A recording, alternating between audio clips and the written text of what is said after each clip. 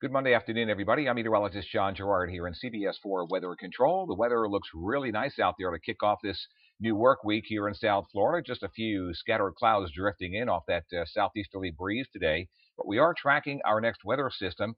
It's now moving through the Tennessee Valley on down toward the Gulf Coast, back toward eastern Texas, an area of low pressure going to be causing quite a bit of rain over the deep south up toward the mid-Atlantic states in the next couple of days. Maybe some snow on the western fringes of that, but primarily a very heavy rain producer for a good portion of the eastern U.S. in the next few days.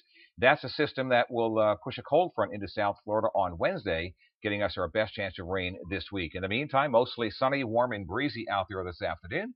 Temperature is getting up to about 81. Southeast on the winds at 10 to 20. Watch out for rip currents out of the beach if you're heading down that way this afternoon. A little bit bumpy for the boaters. No advisories, but still running about 2 to 5 feet on the seas. The bay water is a moderate chop. Surf temperature a cool 71.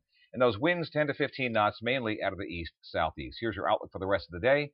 Through this week, 81 today, 83 tomorrow. A couple of scattered storms possible tomorrow. Better chance on Wednesday as that front moves through. 85 in advance of that front. Then about 10 or 11 degrees cooler on Thursday behind the front.